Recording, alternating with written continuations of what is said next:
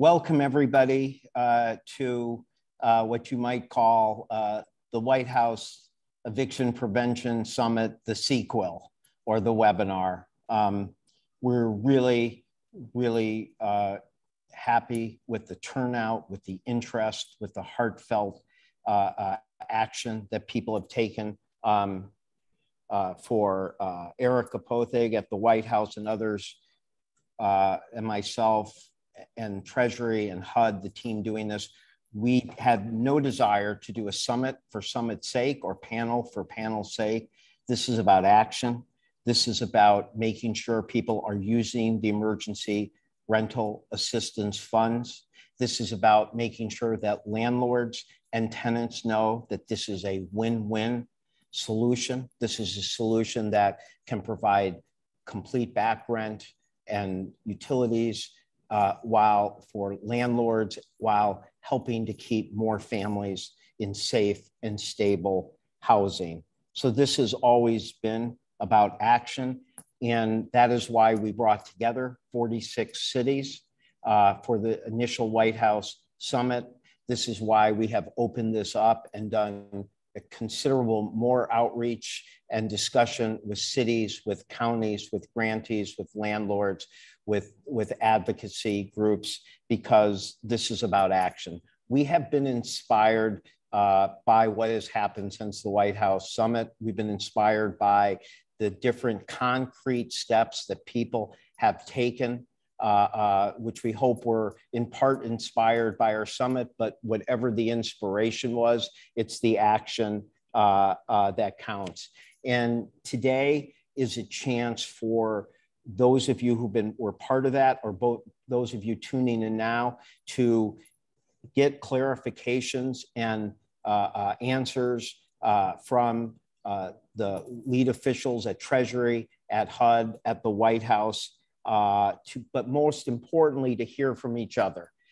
You're going to hear in the various segments about things people are doing on diversionary, on rental assistance, on legal assistance, because that's what we know. We have heard people want to hear, what are other people doing? How are they succeeding? How are they overcoming obstacles? That is our purpose. Now, we start with the view and the understanding that there has never been a national infrastructure for preventing unnecessary evictions. And we are being asked, all of us, to build that infrastructure quickly, immediately, in a decentralized manner.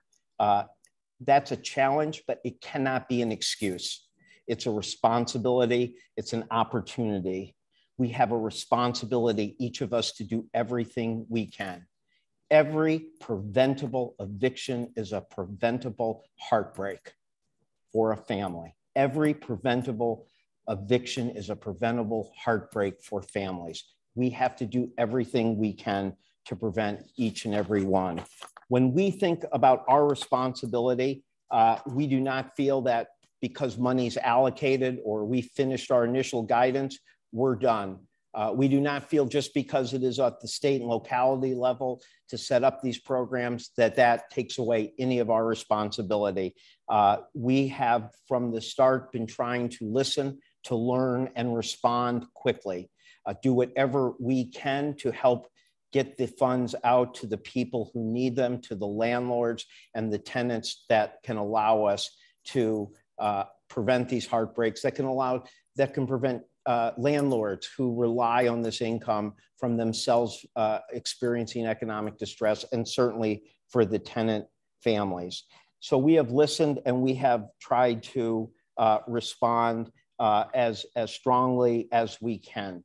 On May 7th and June 24th, we put out additional guidance, significant guidance. This was based on things we heard about the difficulty with documentation, the need for more simplified sense of eligibility, for the need for bulk payments, for the need to clarify that you could help families who are already homeless or help families find future housing, or to make clear that you can give help directly to tenants, particularly if landlords do not respond immediately. All of these things are us listening to people on the ground about what we can do to help make sure that this program is working. The numbers that came out for June that just were announced today by Treasury are a sign that we are making substantial progress, but that we have a substantial way to go. $1.5 billion was given out. That was about twice as much as the previous months. 290,000 families were helped. That is about 3 times more than in April. That's significant progress, but it's not where we need to be. We still have a substantial way to go. Again, we do not feel that we are done. We want to listen. We are willing to continue to make adjustments, to make policies, to use our convening power, to do whatever we can to make sure this program is working. But I do want to be clear. We have listened and provide tools, and it is important for people to use them. When we suggest that you can rely more, when we say that you can use more self-attestation, categorical eligibility, factual predicates, bulk payments, that you can help tenants directly. That's not just allowing, it's not a suggestion. We are encouraging, we are asking people to do what they can. This is not a time to hide behind being overly conservative, overly cautious, or overly complacent. There is too much at stake. There are real tools out there. Also, there's too much success out there. Yes, we have dramatically further to go, but on each of these areas, whether it is self-attestation or bulk payments, there are people and places doing it right. There is no real excuse that it cannot be done. Your peers are showing that it can be. So it's on all of us. None of us have done everything we can. All of us have to go the extra mile. All of us have to step up. Now, I said it was a responsibility and an opportunity, and it is both, because we are dealing with a crisis situation from the pandemic, and we are dealing with a sense of urgency because the eviction moratorium is set to end on July 31st. So we have an emergency and immediate responsibility to help every family. And there are many who have been hurt and are at risk of not being able to stay in their home or keep up with their payments. That is our immediate, urgent responsibility. But there is also opportunity here. Matthew Desmond estimates that 3.6 million Americans are evicted every year pre-pandemic. That's the average between 2000 and 2016. And a huge number of them are evicted for only $500 or $600 or 1 or 2 months. So this is a challenge that is an immediate challenge and a long-term challenge. And all of us have the responsibility to help with this immediate crisis and the opportunity, if I can quote somebody familiar to many of us, to build this back better, to have a stronger long-term system that prevents the unnecessary heartbreaks that take place with unnecessary evictions. So we are bringing people back together because we believe the diversionary policies are an example of something that is working well in many places and can be applied more broadly and could make a big difference. With the money from the emergency rental assistance, we have more win-win opportunities. Now, when somebody goes into a diversionary program, it's not like a settlement. It is the opportunity for a landlord to be made whole and a tenant family to keep their housing. So this is our chance to step up, learn from each other, and take immediate action on these diversionary win-win policies. With that, we will start by me turning it over to someone who I think is an extraordinary public servant, Noel Pollo, who has had we work in an interagency way with all of us working together as a team. But Noel is the person who has that line responsibility at Treasury, and he has been a great example of somebody who has listened, learned, and worked together with all of us to respond, and will continue to do so going forward. So with that, let me turn over to Noel. Thank you, Gene. It's a privilege to follow you here, and thank you everybody for joining us. I'm going to share a screen here, and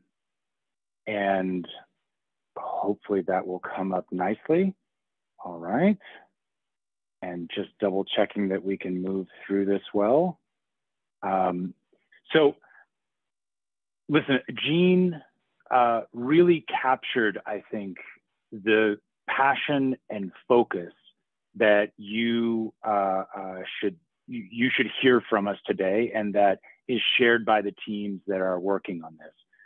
My name is Noel Andres Pollo. I'm the Deputy Assistant Secretary for Community and Economic Development at Treasury, and I have the privilege of leading the emergency housing team. And I'm going to sort of double click on some of the things that Gene said, give a little bit of context and a little bit of depth. But I hope you'll hear me really hitting many of the same thematic notes. Listen, this began with a set of resources that, as Gene said, sort of transforms the opportunity to address this fact that we had so much eviction happening in this country. ERA 1, which was appropriated in December, ERA 2 as a part of the American Rescue Plan. And then it's good for us also to remember that as a part of the American Rescue Plan, there's state and local fiscal recovery funds, which are also very flexible and can be used for these purposes, right? So the Congress, the president has made available these resources. And Gene correctly laid out the challenge. And I think he was right to say it's a challenge, not an excuse. That's how we feel about it. It's hard, sure it's hard. Let's solve it, right? And so when we walked in the door, there was not a national infrastructure for delivering on these programs. You look at the amount of rental assistance that was provided prior to this year, and it was comparatively very, very little as compared to the enormous resources that are available. And so that infrastructure was not out there. And that's a challenge for many grantees to hire the staff, to make the policies, to hire the contractors, to get the websites up, all of these things. And it would be wonderful to be in a situation, or to have been in a situation where all of that was already in place. But that's not where we were as a nation. And so that's what the first quarter was building these systems in places in a decentralized way all over the country. And the Treasury early on made these dollars available rapidly, consistently with the statutes, and also changed program rules that have been put in place by the prior administration, working on documentation barriers from day one. But we recognize the scale of this challenge.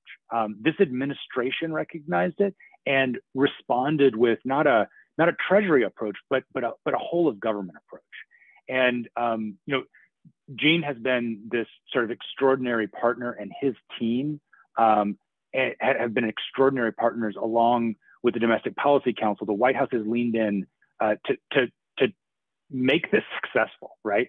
And it's been quite amazing and catalytic, I would say. And our partners across the government, HUD, CFPB, USDA, the U.S. Digital Service, each have been engaged since early on in sort of making this a success. And indeed, this summit itself is a reflection of this whole of government approach to making sure that we meet the needs regardless of the challenges. And so Gene said a word about that sort of responsive policymaking. When we walked in the door, certainly we moved immediately on some urgent things about some of the rules that had been put in place prior.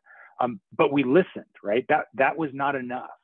And so we heard from advocates, from grantees, from landlord associations, a wide range of other stakeholders. We've listened to researchers. We've just had people come through and lay out data and ideas. And we've turned that into policymaking. Frankly, almost every month you've seen next steps taken. And so the self-certification issue is critical. It's really important. We hear from grantees all over the country that by using self-certification, they've taken down the amount of time it takes and the burden required of tenants and landlords. And we studied sort of what is it about that process of paperwork and getting people through the pipeline that's taking the most time. And we found that in many cases that was income certification, right? And so we came out and said, in addition to being able to do self-certification for income, also you can use self-certification and a fact-based proxy. If a locality or a state really feels like they need a little bit more on top of that certification, being able to identify, for example, a census tract or a rural county where the large majority of people are low income that meet the statutory definition, okay, we can match those things up, right? So these kinds of sort of nitty-gritty solutions is what we've been trying to engage in and make clear our opportunities for grantees to increase their spending to move more quickly. We have clearly discouraged creating additional documentation barriers. We've clarified that eviction prevention and diversion activities are eligible expenses, right? Where there has been a question, we have tried to answer it very quickly. And even recently, you know, thinking about, look, priority number one is to save every tenancy, to prevent every heartbreak, as Gene said, right?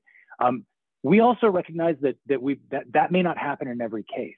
And so it also matters to us, right? That we shorten that time in which a household may be without a home to prevent the sort of corrosive effects of homelessness.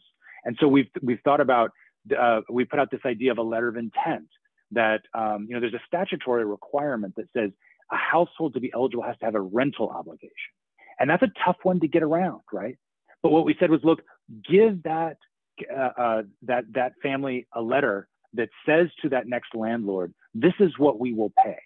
And then we created incentive for states and localities and in ERA1 tribes to use this. There's an obligation deadline coming up in September. Well, the full value of that letter of intent can be obligated, right? Can be recorded as an obligation.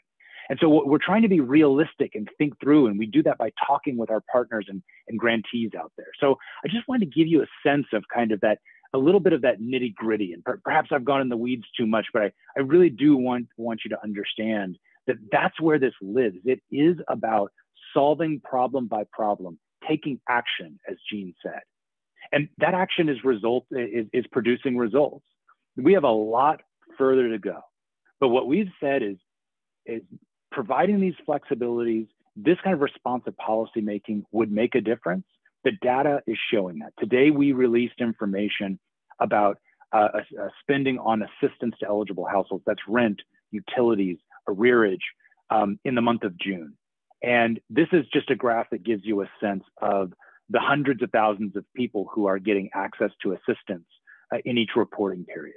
And it's also just worth noting that our data from the first quarter indicates that a very large percentage of assistance is going to the lowest income households, which we think was a good early indicator. But we expect this trend to continue, but I think there is enough here to call it a trend. And we've got a lot more work to do, but we are encouraged that the data is bearing out this responsive policymaking. And I just, you know, there's a lot more to do, right? This is what we wake up and say to ourselves every morning, right? And so we are engaged in an effort to raise awareness more through a call to action to our partners, our interagency partners, nonprofits, private companies, local and state governments, to let people know that rental assistance is available and achievable. And I just want to make this point that I know that there's been a lot of focus on, well, it's not happening fast enough and people aren't getting it soon enough. And I agree with that, honestly, right? We hold a high standard for ourselves, right? But we also don't want to tell tenants that it's not possible, because money is flowing. People are getting access to assistance, and we want them to know there's more there. Come in the door, take a chance. Let's make this work, right? That's a message we hope we can get out. These conversations through this summit and the lead up to it have been just catalytic, just excellent. And thank you to all of you. We've been seeing all of this incoming from around the country about real action being taken. We understand that the people on this call really get that. And just a final point, I just want to say that for us, for all of us, July 31st is not the end of a sprint. It's an important date. The end of the moratorium is an important date, but it's not the end of our sprint. We can deliver just-in-time assistance to people in August, God willing, in September. We are at full bore on this, and we will continue to be. There will be no let up. We are going to get to as many people as we possibly can, and you have that dedication and promise from us. At this point, I want to turn it over to my colleagues. I'm going to pull this screen share down. My colleague, Clarence Wardell, a leader in the White House, and back to Jean as well, I believe, who have really been at the center of these efforts. And so, Clarence and Jean, I'm going back to you. Great, thank you, Noel. Really appreciate that overview of where Treasury has been really a leader on a lot of this work, and you appreciate really, I know, your responsiveness and your team's responsiveness to questions that have come from the field and your engagement with the field. As Jean mentioned at the top, though, as well, that there are plenty of examples across the country of where the work is getting done. And where folks are leading, coming up with new ways to serve. And so we know that, as Noel has just answered and continues to answer questions from his team, but there's nothing like kind of hearing how folks are actually solving the problems themselves and to be able to lift up some of those examples. And so we wanted to offer some time today to hear from some of the practitioners, from some of your peers and folks in the field who are doing the work, and really to highlight a few different areas, one of which we want to discuss, how jurisdictions are doing outreach, raising awareness around the work, reaching those populations that may be skeptical that the resources are actually real, true, and accessible, to talk about some of the mechanics of how these programs are being implemented and services are being delivered and rental assistance is being delivered. And then at the end, a little bit on how to partner with legal aid organizations to provide tenants and with other options as they're moving through the process. And so just for the initial section, we'll hear from three leaders in the space: Per Olsted, Jenny Delwood, and Christina Livingston. And let me just take a moment to say that what Per has been doing at the CFPB is just a tremendous, and I think as he'll talk about next Wednesday, we will have a tool that we will highlight dramatically to help people be able to find the assistance they need. But I just want to say that this has just been a critical contribution by Per and his colleagues at CFPB. Per, do you want to take it from here? Great, thanks, Gene. Appreciate that. Bear with me for a moment, folks. I am going to share my screen just to provide a couple brief visuals as I'm talking. I'll try to keep my remarks brief to keep the agenda moving. But I want to get this up on screen. And there we go. Okay, sorry, I'm required to put the disclaimer up from the CFPB General Counsel, but there it is. As everyone has already said, our goal at the CFPB is the same as everyone else's. In coordination with our federal colleagues, we are doing whatever we can to help connect financially struggling homeowners, renters, and landlords with the resources they need to stay in their homes and to stay in control of their finances. The centerpiece of that effort is what's on screen now. It's the Interagency Housing Assistance Portal that we're hosting on the CFPB's website. That's consumerfinance.gov/housing. The Interagency Portal has resources to help homeowners, renters, and landlords understand the options that are available to them and the actions they can take to get help. It includes information on behalf of the CFPB, FHFA, HUD, USDA, Veterans Affairs, and the Treasury. Provides accessible information through videos, through plain language explanation, links to relevant resources, clear guidance on the action steps people need to take to stay in their homes. We provide the site in English, Spanish, traditional Chinese, Vietnamese, Korean, Tagalog, and Arabic. And perhaps more importantly to all of you, as part of the site, we offer a digital toolkit that you or anyone can use to help increase awareness of the resources to those who need it. The toolkit features shareable content for newsletters, blogs, emails, social media, printable flyers, video content, whatever channels you use to get the word out in your communities. We're continually updating the resources we're making available. As Jean said, next week we will have a significant update for the entire portal, including a search tool to help find rental assistance programs, as well as a suite of information you all can use to share that information out in your communities. If you have any questions about how to use these materials, please don't hesitate to contact us at cfpbpress@cfpb.gov. Again, that's cfpbpress@cfpb.gov. We also greatly appreciate your feedback on the resources we make available, positive or negative, especially if there's anything that will be helpful to you that is not in the toolkit, that's something we can create. Please let us know. We're eager to work with you all. Again, as Jean said, we have a fairly significant launch of new resources coming next week, next Wednesday. We'll be providing more assistance. I think we'll share that out offline. But in closing, I'll just echo what others have said. These are sobering times. Millions of people have been impacted by the financial hardships brought on by the pandemic, but the tools are in place to provide the assistance needed. We just need to connect those resources with the people who need them most. So thank you to all of you for everything you've already been doing and everything you will do over the coming weeks and months. At the CFPB, we are honored to support you all in that work. And I think next I turn it over to Jenny Delwood from Stay Housed LA. Hi, everybody. My name is Jenny Delwood from the Stay Housed LA program in Los Angeles. We are a comprehensive eviction prevention and defense program, including public awareness, outreach, workshops, legal assistance, and tenant navigation. We help tenants understand their rights and exercise them. We proactively outreach to rent-burdened tenants via phone and text and offer Know Your Rights workshops and support accessing rental assistance. We also connect tenants to direct legal assistance, including in-court representation to prevent eviction, address tenant harassment, improve habitability, and a variety of other tenant challenges. Thus far, we have reached over 220,000 tenants, provided more than 10,000 tenants with legal counsel, and represented over 500 tenants in court. This is a countywide program funded by both the County of Los Angeles, the City of Los Angeles, in addition to the cities of Long Beach and Santa Monica, as well as other government partners.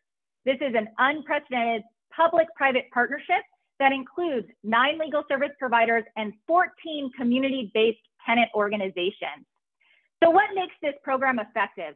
First off, a centralized website and phone hotline to sign up for workshops and get referred to an attorney in a tenant's neighborhood that works in the courthouse where they live. We have a coordinated countywide program that blends multiple government sources of funding and private funding sources from philanthropy into a one-stop shop for eviction prevention and defense. Instead of competing against one another for grants and government partners, or rather for grants or resources, our government partners, legal service providers, and community-based organizations, as well as philanthropy, came together to jointly build this program. Specific to outreach, we engage in culturally relevant outreach, education, and legal assistance in multiple languages. And we lead the outreach by trusted community organizations that have bases in communities of color, in low-income communities who speak the language and know how to best communicate, whether in person or virtually. We also utilize targeted digital advertising and media engagement, again, in multiple languages, targeted to highly rent-burdened neighborhoods. I'm going to share my screen very briefly to showcase the website that we've created. As you can see, the website includes very clear information about how to know your rights, get legal help, and find a workshop with a variety of languages. And this is just the beginning for us. We plan to scale the program over the next 6 years to an ultimate goal of a universal right to counsel in Los Angeles County, included a codified right to counsel, as well as expanded Stay Housed LA program so that we can serve everybody in need. We look forward to as well providing deeper case management to access rental assistance and navigate the complex system of the court system and keep more people housed. Thank you so much. And I'm pleased to introduce my colleague and friend, Christina Livingston with ACE. Christina, you're up.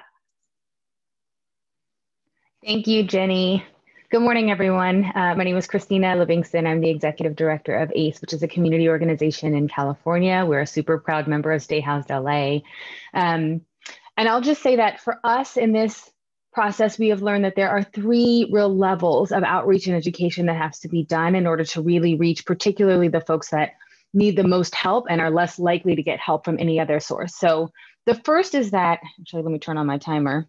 The first is that we've got to make sure that we are doing outreach in all kinds of ways. So we do peer-to-peer texting, we do door-to-door flyering and face-to-face conversations, we call voter lists and renter lists, we do social media ads that we boost, culturally relevant and timely social media posts.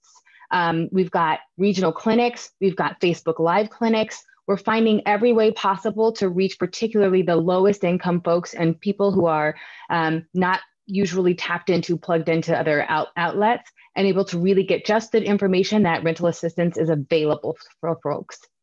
Secondly, education. There's a lot of misinformation. There's a lot of confusion. There's a lot of cynicism and skepticism. So particularly in our workshops and in our face-to-face conversations, we're working to debunk some of those myths and teach people, how to navigate the site, what documents are required, and what they can expect in terms of just the process of how long it takes to get a response, what kinds of responses you might get, what happens if you get denied, how to appeal, those kinds of things.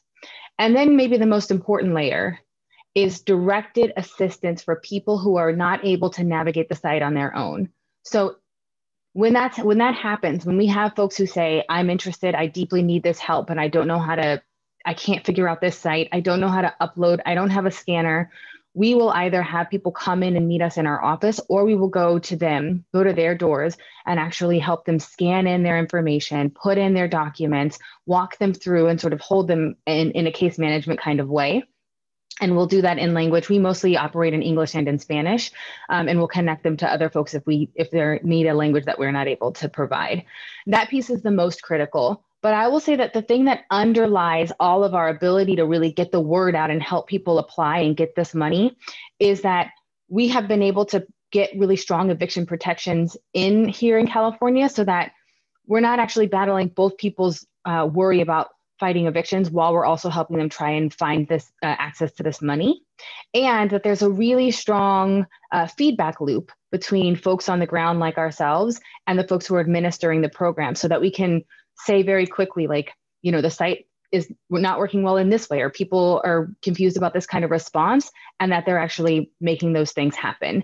So the final thing I'll just say is that because we don't have voluntary landlord participation, it also makes this program so much more effective. So really, between those 3 pieces, outreach, education, and assistance, hands-on assistance, that has been what we've found most effective in being able to get the money into the pockets of the folks who need it. I'll turn it back to Clarence. Thank you. Thank you so much, Christina and Per and Jenny.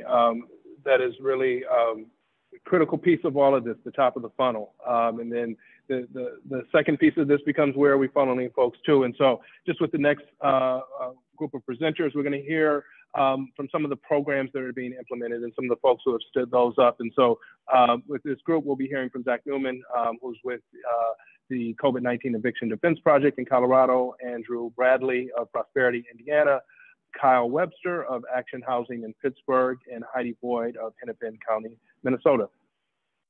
And I'll just say that what I said before, that Zach Newman and the COVID-19 Eviction Defense Project were, I think, one of the first to, to help inform me personally of their actions long before COVID. And so, it's just an example of how different things individual people do have a ripple effect in helping the rest of us get ideas going forward. So let me turn it over to you, Zach.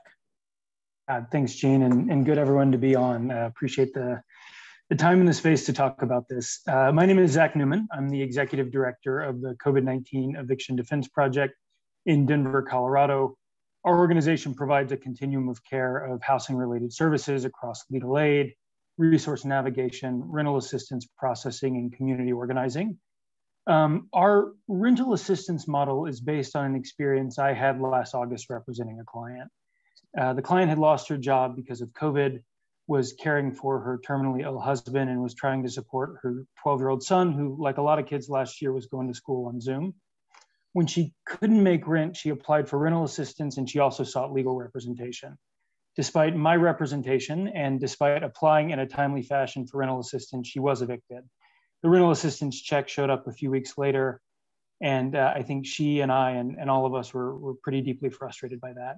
I think for our team, this highlighted two problems. One, in Colorado, lawyers are incredibly important, but they're not enough. And then two, rental assistance often moves too slowly to be effective in a fast-moving eviction timeline. So in response to these problems, we've worked with Colorado partners like Peter LaFerry at Maker Housing Partners, local legal services, to build a rental assistance vehicle that can pay out within 48 hours. To make our model work, we've established an in-house capital revolver that we make rapid payment from and then replenish through reimbursable contracts with state and county governments. The capital base of the revolver is a multi-million-dollar 0% interest line of credit from the Colorado Housing and Finance Authority, and reimbursement is through contracts with housing authorities, counties, and the state. In recent weeks, we've expanded this beyond just our organization and are now offering rapid processing and payment services in partnerships with neighborhood organizations, local legal services providers, and other groups that are serving the community and trying to provide rental assistance. For us, this solves a lot of problems. It ensures that tenants receiving money are often paired with a lawyer or a navigator or a community representative who can ensure they won't be evicted after the money arrives. But it also means that ledgers are correct. They don't include late fees, that the processing works in a way that's beneficial to tenant and landlord. I think most importantly, though, it reallocates the risk of delayed payments away from tenants who are facing eviction, and of course, landlords who need to make their mortgage payments, and it puts it squarely on our organization. So we as a nonprofit and a nonprofit with that capital revolver and back-end funding can sit on the risk of that non-payment or that delayed payment much more effectively than a tenant or a landlord can. We're beginning to see the benefit of the approach. At the end of June, a nonprofit legal services provider contacted us on a Friday afternoon. They had a client who had a judgment and a writ of restitution. The sheriff was coming on Monday, but the landlord said they would dismiss if the money was in hand by Monday. One of our tenant advocates worked through the weekend. She gathered all the documents, and on Monday that check went out and the eviction didn't take place. So I think this model is working for us in Colorado. I think there are opportunities to expand it. I would also share in closing that we think this model does have potential to be duplicated in other jurisdictions and other parts of the country, either using PRI or grant dollars from foundations to set up revolvers that can pay quickly and then reimburse against federal dollars. So we would be happy to share the model, share the background, and talk to anyone who's interested. But thank you again for having us on, and excited to hear from everyone else. I believe Andrew Bradley is next. Thank you so much, Zach, and thanks to Clarence and Jean and to the White House for your leadership and ongoing efforts on this critical issue. I'm Andrew Bradley with Prosperity Indiana and the Indianapolis Summit Working Group to talk about equitable distribution of rental assistance. Indianapolis and Indiana have a pre-existing eviction crisis with disproportionately unequal impacts that have only been exacerbated by COVID. Even before the pandemic, Indianapolis had the second highest number of evictions among all US cities and was one of 3 cities in Indiana in the top 20 highest eviction rates nationwide. Since the pandemic began, there have been over 51,000 evictions filed statewide in Indiana, nearly double any other state tracked by Eviction Lab, and 17,000 in Indianapolis alone.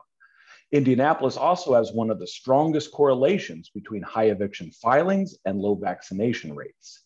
We know that low-income renter households, Black and Brown Hoosiers, and renter families with children have suffered the most housing instability during the pandemic. And we know that the evictions cause long-term economic damage to families that can last over a decade, and that a new wave of evictions at the end of the CDC moratorium would overburden local community services already stretched thin. However, Indianapolis and other communities in Indiana are currently limited by state legislation and policies in the proactive eviction prevention steps they can take, including notification of tenant rights or programs, eviction sealing or expungement, requiring settlement diversion programs, and other tools allowed in other states that can't be implemented here without state action. But the stakes are too high to not make every effort to ensure emergency rental assistance and American Rescue Plan Act resources reach the families, providers, and communities who need them most. That's why our Indianapolis working group that includes city ERA program officials, local and state court officials, legal aid organizations, and local housing advocates is focusing on actions to ensure equitable implementation of ERA resources that can serve as a model to scale statewide. We've created a framework to ensure ERA program is visible, accessible, and preventative, and that it connects with other recovery resources in the courts and throughout communities. The participants in this working group will engage community stakeholders, including housing providers, public officials, low-income tenants, and Black, Indigenous, and other people of color to implement a checklist to strengthen equitable marketing and targeting of ERA and other recovery programs, such as nutrition and workforce development, and exploring alignment with funds from the community engagement portion of the American Rescue Plan Act's Homeowner Assistance Fund to enable door-to-door outreach to the hardest hit communities. We've prioritized reducing barriers for tenants and landlords to apply directly for and receive the maximum allowed amount of ERA funds in the shortest amount of time possible. The framework also includes actions to strengthen connections and coordination between court-based eviction diversion activities and the ERA program, exploring adding ERA program access points in the courts during eviction proceedings to increase awareness and fast-track applications.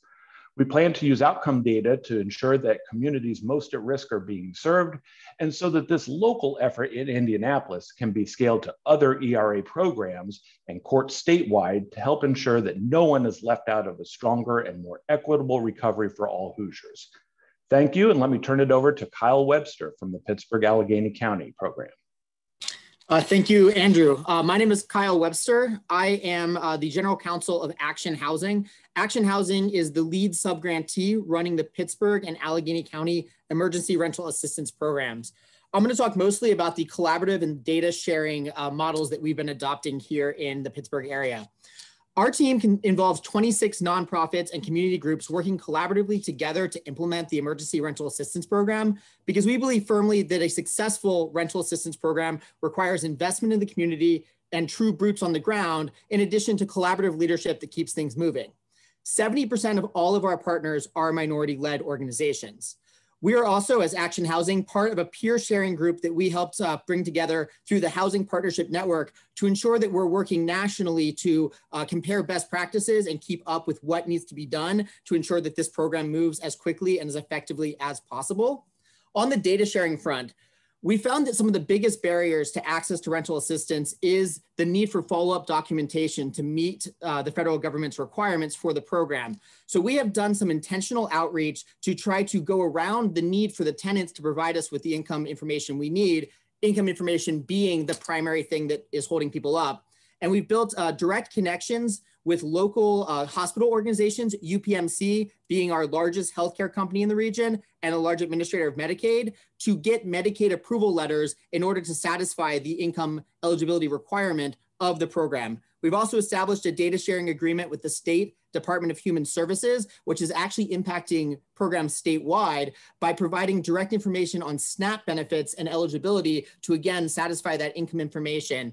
Additionally, in order to prevent evictions to the degree that we can while this program plays out, we have built a direct connection with the Court of Common Pleas by staffing an Action Housing staff member who is working on the ERAP program at the Housing Court Help Desk, and giving the court staff of both the Court of Common Pleas and our magisterial district courts here in Allegheny County direct access to data on where applications are in the process and who has and has not applied for the program. That way the court can directly tap into our program to see who is on the docket to be paid, where things are at, and also see what is missing in an application in order to work with that person facing eviction to get what is needed in order to prevent that eviction from having to move forward.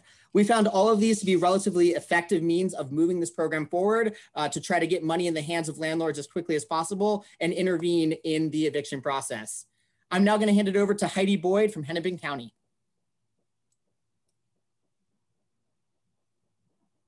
Hello, everyone. My name is Heidi Schmidt-Boyd. I'm with Hennepin County in Minneapolis, Minnesota.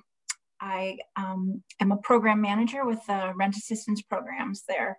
Like other counties in the state of Minnesota, we've always determined eligibility for emergency assistance programs. And with COVID, we have also taken on the responsibility for managing our COVID rent assistance funds and programs along with and in partnership with the state of Minnesota. Today, I'm going to talk about Hennepin County's outreach efforts to people with incomplete rent assistance applications. I'm going to just talk about the opportunity we had, the sense of urgency, and what our response has been. First of all, the opportunity. Our state has hired a statewide processor for rent assistance applications, and they were really brought on to focus on completed applications. So those that had all the verifications and documentation that was needed. There became a real sense of urgency with the model of focusing on complete applications, in that our state legislature on June 29th passed a bill that is going to phase out our state's eviction moratorium. Our state's moratorium was actually more protective than the national moratorium. What the protections our state has offered is that anyone who has a pending application for federal COVID-related rent assistance is protected from eviction until June 2022. But starting September 13th, landlords can start filing evictions for those folks that do not have a completed application. So our focus has been, and our response has been, that we're reaching out to thousands of people who have stopped mid-application because the application was, we're guessing, was complicated, required more documents than they had access to at the time. So we're using phone, email, text. We're calling and connecting with folks who have an incomplete application and sharing with them that the moratorium is being phased out, that the way they're protected is by having a pending application in the system. So we've advocated with the state to get access to both the tenant and the landlord components so that we were able to help both landlords and tenants get the information they need into the system. We continually reinforce with our staff the importance of acknowledging kind of the stressful situations that tenants they are working with and landlords they are working with are facing in this time. So they're really bringing a person-centered approach to the work. And I think one of the real advantages that we're seeing is that because we're operating this with a lot of county staff, those staff have broad knowledge of other assistance programs that they can link people into and connect people with. So that's been, we're seeing a lot of successes in applications in our county turning from incomplete to submitted, which will then protect them from eviction going forward. I'm going to hand it back to Clarence. Thank you so much, Heidi. And for this last section, I just want to turn it over to Jean for a minute, who's been engaged with this community since the outset of ARP implementation, recognizing the role of the legal aid community as a key partner on this. Yes, we've recognized, and I think the entire philosophy behind the summit, this webinar, is the view that we needed a cooperative group of people doing their part. That included mayors, that included advocates, that included the housing organizations, that included the judicial system, but it clearly involved the reliance on our legal services, which are often the bulk, the champions who have been addressing this year after year. So I want to, we recognize how important that is. And we also want to make clear that ERA funds and state and local American Rescue Plan funds can be used to fund and strengthen these types of services by our legal service community.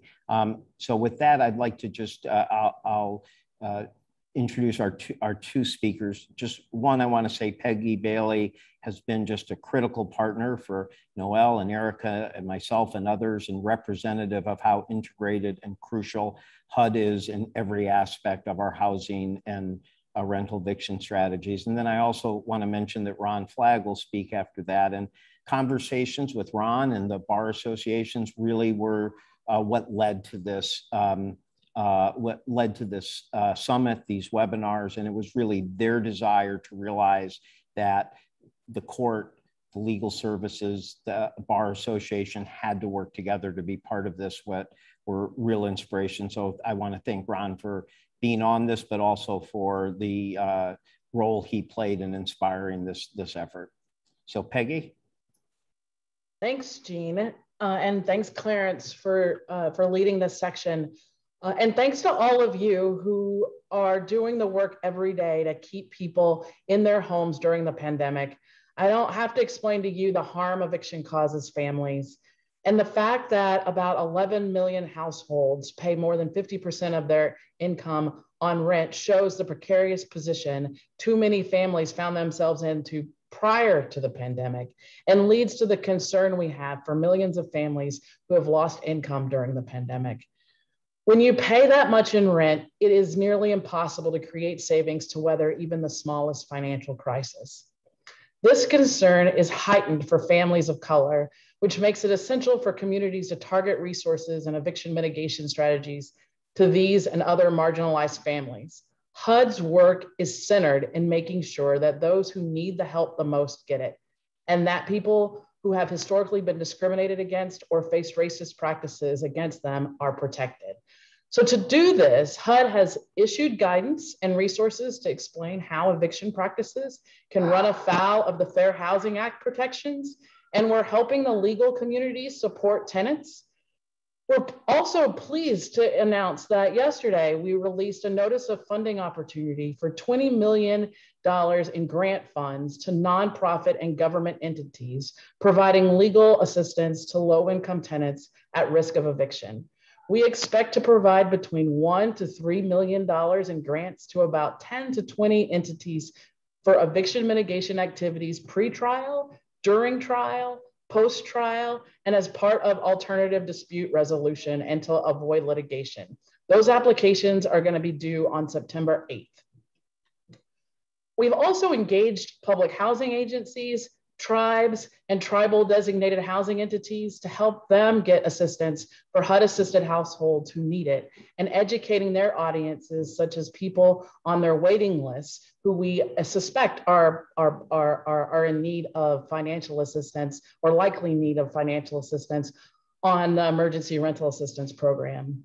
We've also used the Emergency Rental Assistance Program and other housing-related relief resources to help people experiencing homelessness.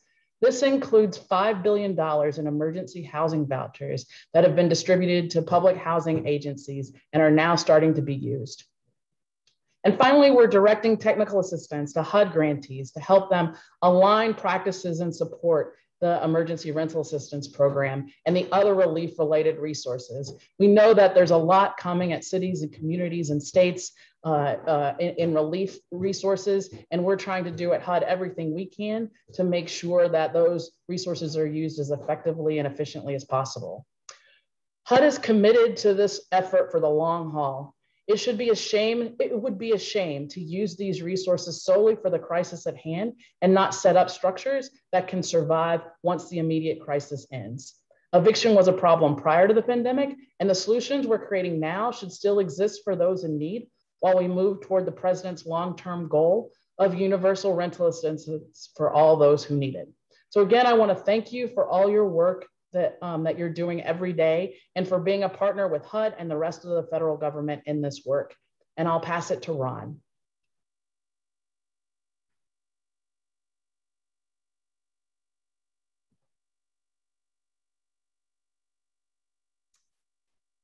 Thanks, Jean. Thanks, Peggy. And thanks to all of you for collaborating in this critical effort. I'm Ron Flagg, president of the Legal Services Corporation. LSC is America's largest funder of civil legal aid. Nearly all the 50 or so metro area teams participating in this critical effort are working with legal aid providers, and that's critical to the success of our efforts. None of the policy initiatives we've been talking about, eviction moratoria, eviction diversion programs, or distribution of rental assistance, none of those policy initiatives are self-executing. The success of those initiatives requires assistance to ensure that the benefits Congress, state, and local governments intend to distribute, in fact, reach the tenants and landlords who are the intended beneficiaries. Legal aid programs provide that assistance. Where sufficient resources are available, legal aid providers are highly effective first responders, helping to protect low-income Americans from losing their homes. Too often, however, people living in poverty do not have access to legal assistance when facing eviction. On average, in eviction lawsuits nationwide, landlords have legal representation 90% of the time, but tenants have representation less than 10% of the time, on average. And having access to legal assistance is often dispositive as to whether a family stays in its home or is evicted. The success rate of unrepresented tenants in eviction cases across the country is in many jurisdictions below 20%, and in some jurisdictions below 5%. I'd like to share data showing you the difference a lawyer can make in eviction cases. In 2017 to 2019, under New York City's then new right to counsel law, evictions dropped by nearly 20% in the neighborhoods where tenants qualified. And nearly 85% of tenants represented by free lawyers through the program avoided eviction. Prior to Cleveland's right to counsel program, which just started last year on July 1st, tenants were represented in less than 2% of eviction cases. Less than 2%. In the first 6 months of the right to counsel program, nearly half of the eligible households received representations. And how did they do? Tellingly, 93% of the clients at risk for eviction and represented by a legal aid lawyer avoided eviction. And after implementation of San Francisco's right to counsel program between 2018 and 2020, 67% of represented tenants were able to stay in their homes. Contrast that, tenants with no representation or limited scope representation, only 38% of tenants were able to stay in their home. As Gene said at the outset, these numbers mask things. Even one eviction, it can be a tragedy. When you're seeing 93% of people staying in their homes, that's avoiding a lot of tragedy. So civil legal aid demonstrably makes a difference in keeping people in their homes. LSC and America's legal aid programs are available to collaborate with you in ensuring that government programs help the people who the programs were intended to benefit and keep low Americans in their homes. Keep doing your great work, and please let us know how we can help. Thanks so much.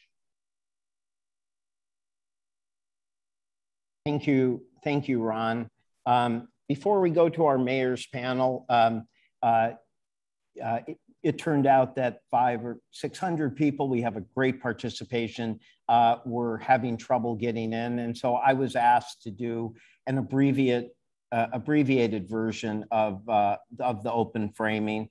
So I will do that, and my apologies to those if for hearing some of this twice. But I think the first point I don't have to make, because it's already obvious, that this is an action summit, that this is an action webinar, not about panels. What you're seeing here is about answering the questions, the examples, showing the peer cases of how this can get done.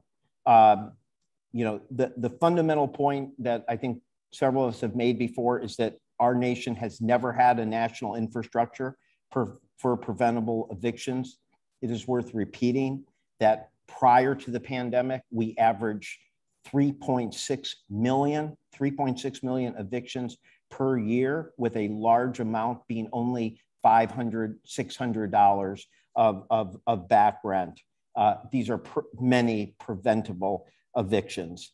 The pandemic requires us to fill that gap immediately. It requires us to set up that national infrastructure immediately on a decentralized basis, state by state, county by county, city by city. But the fact that it's new and hard cannot be an excuse, not an excuse at all. It's a responsibility for all of us to do everything we can to help the hundreds of thousands, millions of our fellow Americans who have been hurt by this pandemic, who are at risk of housing instability, as well as the landlords who, by no fault of their own, can be facing economic stress, again, due to the pandemic. So this is a responsibility on all of us. Every preventable eviction is a preventable heartbreak for a family. We have an obligation to do everything we can to prevent every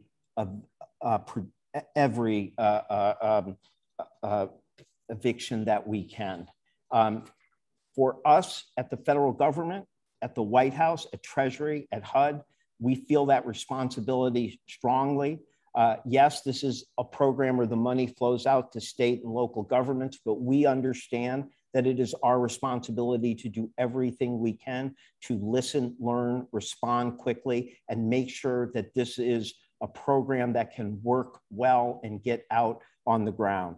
We heard many issues related to the challenges of documentation, about people being excluded because they were receiving federal housing, about the need for bulk payments, about the need to make sure that we could help people who had already lost their housing or future housing or were currently homeless.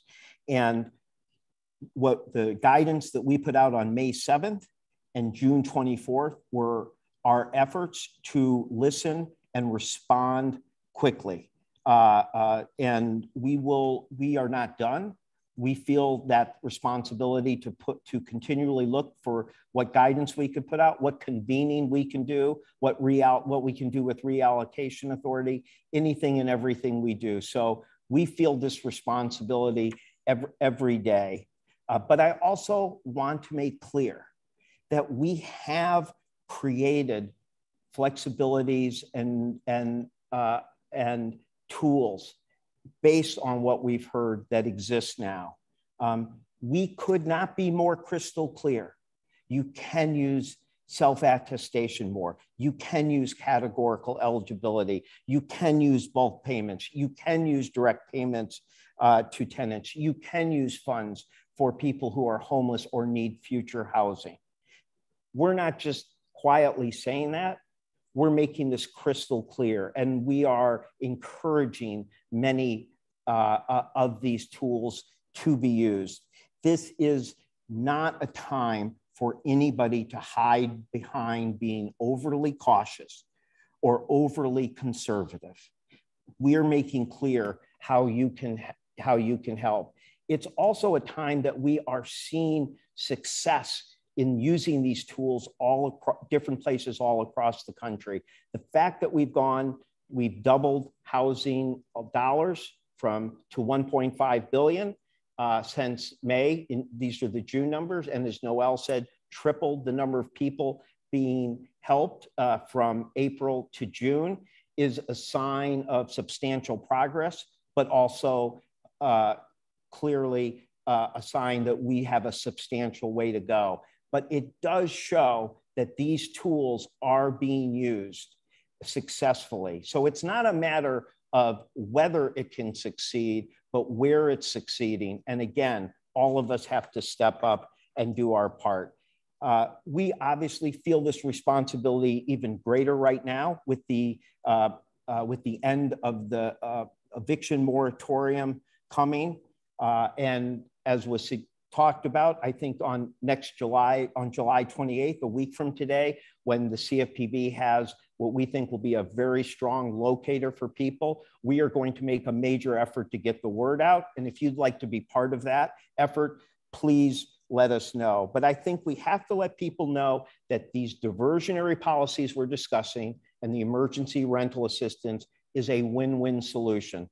When people, what we have found, what studies show, what the examples have shown, is that when people are aware that this can make whole landlords and help keep people in stable, safe housing, that they respond very well. So we've got to do everything we can. Everybody we ask, go the extra mile, ask what else you can do. We promise we're doing that. We will continue to listen and learn and respond, and we ask all of you to do it as well. With that, I'm going to turn it over to our mayor's panel. We have the mayor of Louisville and the mayor of Milwaukee. I just spoke to the mayor of Milwaukee. I have family that lives in Milwaukee. I am somewhat aware that when the mayor of Milwaukee looks over the last 24 hours, appearing in our summit may not be the single most memorable thing that happened in Milwaukee in the last 24 hours, but we're happy that within his happiness, he is here, as with the mayor of Louisville. And I want to turn it over to Julie Rodriguez. I think that if you were to poll the senior staff at the White House on the people we work with every day who combine heart and effectiveness and getting things done, I'll tell you, Julie Rodriguez would be at the very, very top of this list. One of the best colleagues one could ever have. So let me turn it over to Julie. Well, thank you so much, Gene. And I echo the sentiment. Gene and I always joke that our partnership is really strong because he holds the purse strings for ARP funding for state and local. And I get the opportunity to work with you all to lift up the great work that you all are doing as leaders of our cities. So thank you all so much. I'll jump right in because you all want to hear from our mayors about the effective work that they're doing. So with us today, we have Mayor Greg Fisher from Louisville, as Gene mentioned, and Mayor Barrett from Milwaukee, both who have been tremendous leaders on housing and who have really demonstrated that they're committed to helping to support eviction prevention strategies in their respective cities and using ARP dollars to do so. So I'm first gonna turn to Milwaukee Mayor Barrett. Mayor Barrett, so many of us have come to understand the damage of evictions on people's lives and communities through Matt Desmond's book, Evicted. And the book really centers on experiences of Milwaukee residents and communities. And on July 11th, you announced that the city was going to invest or allocate $30 million from state and local ARP funding to support housing activities. What kind of housing activities will you support and how will they help to prevent evictions? Well, thank you very much, Julie. It really is an honor to be part of this call with you and with Greg and with everybody else. As you can imagine, spirits are running very high here in Milwaukee as we celebrate the Bucks NBA championship win last night. So we're sky high in Milwaukee right now. But let me dig into housing and evictions, which are two very serious issues. As you pointed out, Matthew Desmond shined a light on evictions in ways that exposed the scale of the problem and its very real human consequences. While he focused on Milwaukee, I think we all recognize that the issues affect communities across the country. Thankfully, and I mean that sincerely, thankfully, the American Rescue Plan Act gives cities, including Milwaukee, an unprecedented opportunity to make major strides in addressing some of the challenges we face. So I've prioritized eviction prevention through investments in direct aid for rent, counseling, legal support, deferred payment loans, and more safe, affordable homes. And I did this because before becoming mayor, I had the honor of serving in Congress, where I know members by necessity take a 50,000-foot view of problems like evictions. But as mayor, it is a very different perspective. I see firsthand the people facing eviction. They are our residents, sometimes our neighbors, people who live nearby. I see the consequences on families, on neighborhoods, and on the whole city. So let me give you a few examples of the plans we are advancing with the ARPA funding. We are spending millions of dollars to expedite the construction of shovel-ready, low-income housing tax credit projects. Those have proved to be very, very effective, and we want to make sure those projects that are ready, some of whom are facing increased costs from construction materials, that we can get those moving. And we will support work underway to increase access in availability of homes through our housing authority of the city of Milwaukee. Our public housing here, the largest provider of housing for low-income people in the state of Wisconsin. Don't forget your housing authority. I think that's a big part of this. I also have worked to coordinate our eviction prevention efforts with other levels of government in the Milwaukee area. For example, we've worked very closely with Milwaukee County, and we're investing in an eviction prevention right to counsel program. And I know Mayor Fisher will talk more about his leadership on this approach. And I just heard Ron Flagg talking about the importance. I think that is obviously a very valuable tool as well. We're also investing in our rental housing resource center. This is a one-stop resource for tenants and landlords that offers mediation, offers advice, connections, and support to avoid bad eviction outcomes. And you'll hear more about that work from Deb Hefner in a few minutes as well. So one of my favorite programs, one that I'm directing an additional $3 million in ARPA funding to, is our compliance loan program. When a homeowner has necessary repairs but doesn't have the resources to pay for them, the city of Milwaukee loans the money. And rather than requiring monthly payments, we recoup the money when the property is sold. So just last week, I visited the home of Juanita and Wesley Jackson. They were able to use the compliance loan program to repair the roof, a repair that they would not have been able to afford without this program. 78 years old, fixed income. They've lived in their home for 25 years. And just imagine what would have happened if the program were not available to them. We're also looking at energy costs. We can get cold in Wisconsin. Wisconsin energy bills can lead to an economic downward spiral for some homeowners that can also lead to eviction.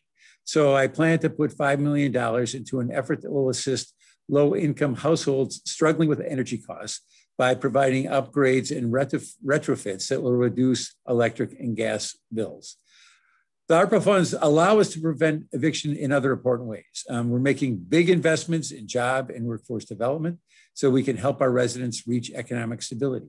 We are coordinating with our Workforce Development Board and our local technical college to connect residents with training and careers that put them in a stronger financial position. As Matthew Desmond pointed out, a shocking number of people live right on the edge of possible eviction. ARPA funds can move a lot of people to safer ground. We all know COVID has been a public health crisis, but it's also been an economic crisis that has affected governments, businesses, and most importantly, individuals. The American Rescue Plan recognizes that and will add economic support for many here in Milwaukee and across the country. President Biden, thank you for your help. Thank you so much, Mayor Barrett, and some great models that hopefully other cities are able to utilize and replicate as they're looking at a comprehensive approach to addressing evictions in their areas and also the stock of affordable housing, as you mentioned. Now on to Mayor Fisher, who I'll admit I haven't seen in a couple of weeks, and I was a little concerned that your time as leading the U.S. Conference of Mayors meant we wouldn't be working together as closely, but fortunately, you continue to do amazing things there in Louisville that we want to shine a spotlight on. And so Mayor Barrett referenced it, but just your right to counsel efforts have been a real model for cities across the country. And so wanted to turn it over to you to explain a little bit more about what you've set up and the impact you've had. Great. Well, thanks, Julie. It's always good to see you, and thanks for all of your wonderful help. And Mayor Barrett, great job yesterday. I saw you on the bench coaching the Bucks there in the final few minutes. So it was an amazing job you and the team did there. So we're proud of you guys. So no, we're making good progress here in Louisville on what was a bad situation because of all the economic consequences of the pandemic. We've paid out now about 90% of the eviction prevention funds that we have been allocated. And so we've really put these to work, which I know is a problem to scale this up in a lot of cities, but we spent a lot of time leaning our process out here. Now, what the data shows us is that more than 71% of the folks that are getting the funds earn less than 30% of the area median income. So their experience and sophistication with the legal system is not that great, and they need help. So it was clear to us that we needed to establish a right to counsel program in partnership with the Legal Aid Society and local nonprofit with the Coalition for the Homeless. So what we do is that we listen to the calls coming in, whether it's over the phone or a lot of them, of course, are online.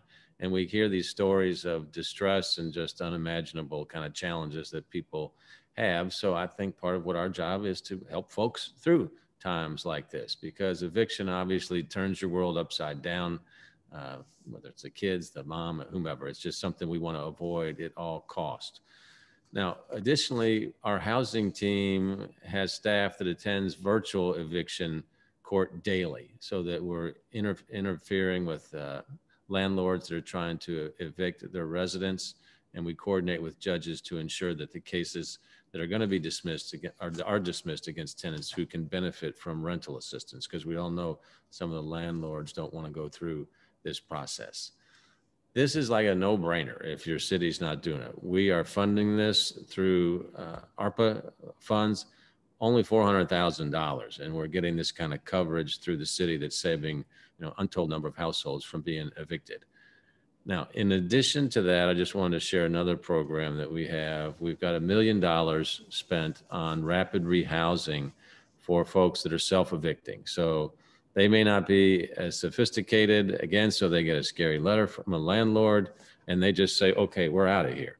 Now, when that happens, as you know, their ability to sign another lease is oftentimes endangered because they might have bad credit. They saw that they were evicted from their last residence. So we provide 1 month's rent and a down payment with this particular fund so we can get people back in housing. So we're proud of these programs. They don't cost much money. It is certainly the humane thing to do. It's also the great thing to do economically. Just when somebody is evicted, the cost to get them back in is 3 times based on what it would be just to keep folks in there. So relatively straightforward. Every city should be doing it. Really proud of our team doing good work here. Well, thank you so much, Mayor Barrett and Mayor Fisher, for, again, just giving some great models that other cities can look to. I won't offer up too much of your time, but hopefully cities can see you all as a resource as they're thinking through what options they have moving forward. But thank you all again for your tremendous leadership. I know we're running a little bit behind schedule, so I'm going to turn it back over to my colleague, Jean Sperling, to take us into the next section.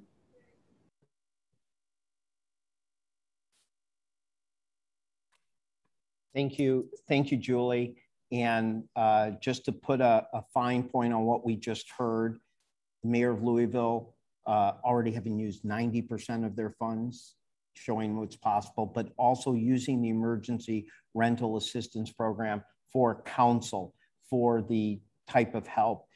Mayor Barrett talked about many things he's doing, but he used state and local funds, nearly $2 million, for their anti-eviction diversionary policy. So it's just very important to put the fine point on the fact that there are funds within the emergency rental assistance and in the state and local that can be used significantly for the type of diversionary policies that we're about to hear from. Now, I'm just gonna do our introduction because last night, Erica, Aaron, and others and I talked with our 2 panelists, and we could have probably spent 2 hours talking to them.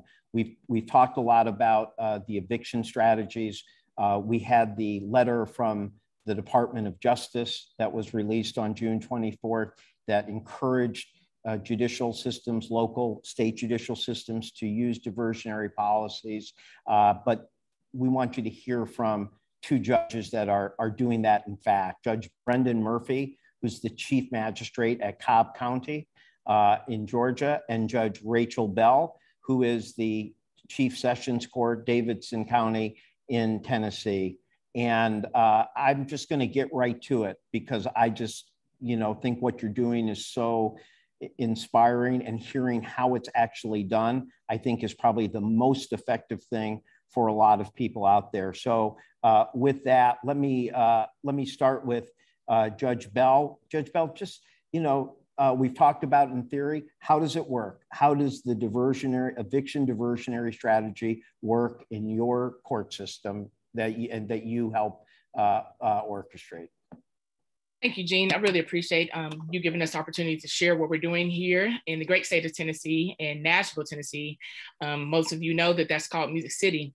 But I am the presiding judge of our eviction diversionary court named Legacy Housing Resource Diversionary Court here in Nashville, Tennessee. We've worked by streamlining processes with our circuit court clerk, which is led by Richard Rooker, as well as Dr. Kroon, who is the executive director for our Metro Action Commission here in Nashville, Tennessee, with the ERAP funds. And so immediately we started by sending a court order to all the pending eviction cases. I asked our court clerk to pull all the pending eviction cases that we had in Nashville when our courts were closed. And those to the tune of 1,863 cases. I also then asked them to send a letter to each one of those tenants and landlords, letting them know about the Housing Resource Diversionary Court and that we were ordering them to seek mediation. The Tennessee Supreme Court entered an order for us to order cases to go to mediation when the courts were closed. And so we did that. And then after sending out those letters, our courts opened back up a couple of weeks after that. And then I talked to my colleagues about seeing that I could have some housing court navigators, that we call them now. And I didn't know that was the name of them until a couple of weeks ago when we were on the summit, but they've been housing court navigators and they've done a phenomenal job with our Music City Community Court here. I have two individuals that work with us. One of them is a program manager and one of them is a resource services officer. And they go into our eviction courts here in Nashville, Tennessee. We have two of them.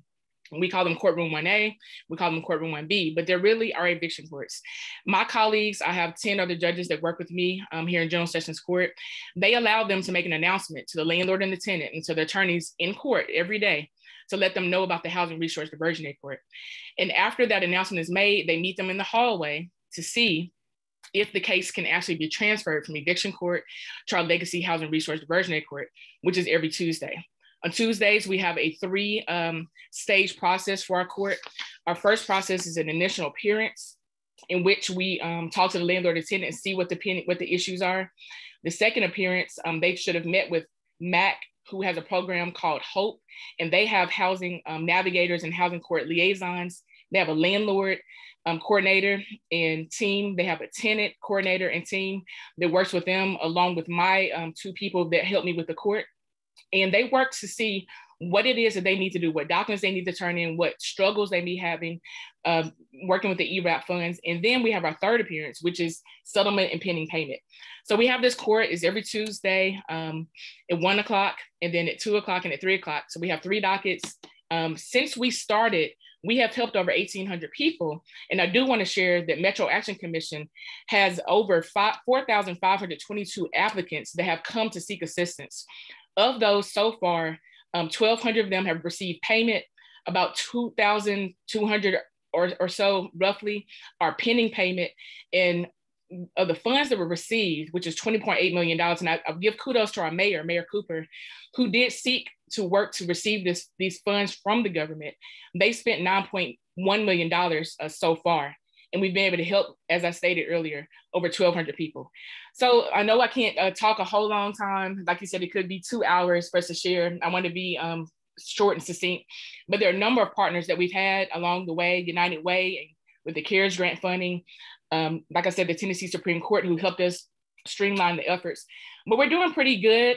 We're streamlining opportunities going forward. I know I'll talk a little bit more about that here in a minute, but I want to share that's how we got started, and was really working in tandem with the city and Metro MDHA. So thank you for letting me share briefly how we started our court, and I'll share a little bit more later. Thank you. Thank you. That is just inspirational, and how effective and systemic you have that. Judge Murphy, you had to start a little bit more by individual initiative. Do you want to talk about how the diversionary eviction strategies are working in Cobb County for you as the Chief Magistrate? Sounds good. Good afternoon, everybody, and thank you for having me. We bring you greetings from Cobb County, Georgia. We're a community of just under 800,000 people right outside of Atlanta. Even pre-pandemic, our community saw approximately 20,000 eviction filings in our court each year. For our program, like many of you, the gold standard is to apply for assistance before an eviction is ever filed. And so like many of the speakers today, we had public awareness campaigns through social media, direct mailing, public access TV, flyers, all the traditional means. But then where the court came in was trying to think differently. How do we reach people directly that are most at risk of eviction and most need the aid? And so one thing we did was with the packet that would go out when a new eviction is served, information about how to apply for rental assistance was included in that packet. We modified our summons so that tenants would receive that information when they received that first eviction action. We gave landlords information on how to apply for rental assistance when they came to file an eviction to see if they would consider applying for the assistance before even filing the eviction. And then court notices that are sent to both parties were also modified in case folks missed it the first time. But once a case gets to court, court-based rental assistance is absolutely critical. That's what both sides have told us.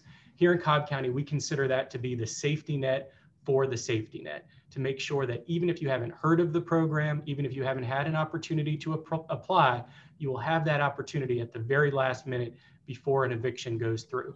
We're thankful to our chairwoman here, Lisa Cupid, and the Board of Commissioners for their foresight in accepting the ERA 1 funding and appropriating that to 5 rental assistance providers across Cobb County.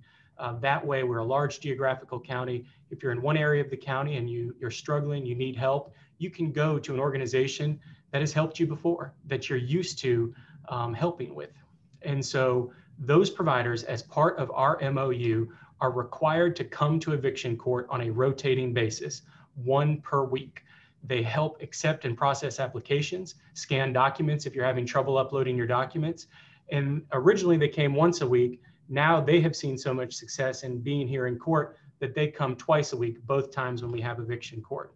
Through ERA funding, our board also provided additional part-time judge hours because we all know an eviction takes 1 court hearing. This process, as Judge Bell described, could take 2 or 3. And critically, the ERA funding, our board provided a temporary position to the court. It's absolutely critical to bridge the parallel tracks of rental assistance and eviction. The eviction process under Georgia law is incredibly fast. It's faster than any rental assistance process could ever be.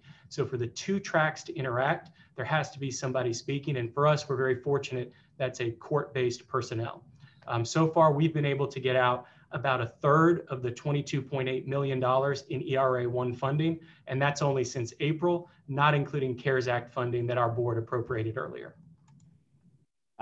Thank you. I mean, I think what's both so, I think, important for people to know is that in both of your states, you have very fast requirements and, for evictions, and yet you've still been able to make these diversionary policies work. I'm going to follow up with you first, Judge Murphy. What has been your strategy, or how has it worked in terms of landlords? Has there been landlords resistance? And if so, what has proved to be most effective in them choosing this alternative track? So it's a great question. Early on, we're fortunate that our Board of Commissioners, before ERA 1 even came out, like I mentioned, they provided funding through the CARES Act.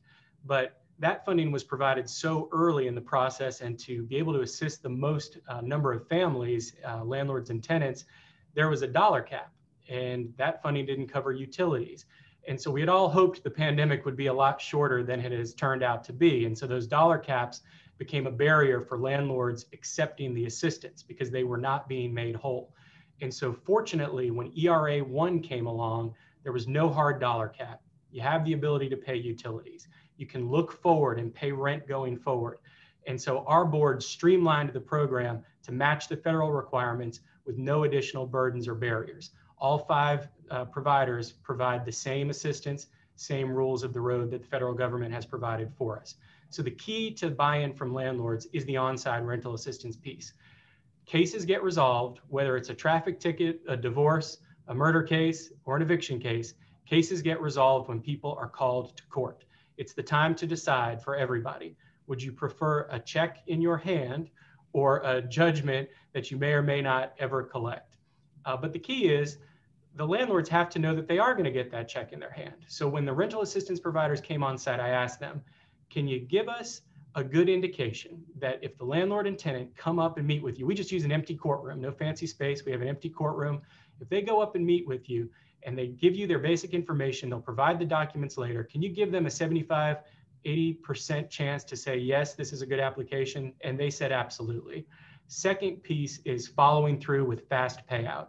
The landlord under our legal structure the landlord has to agree to continue the case in order for the case to come off the calendar and the rental assistance to go through. We have found that landlords, it's going up exponentially. As checks have been written, landlords are much more likely to accept the assistance and agree to the continuance. And so those are the keys that we found in overcoming that barrier.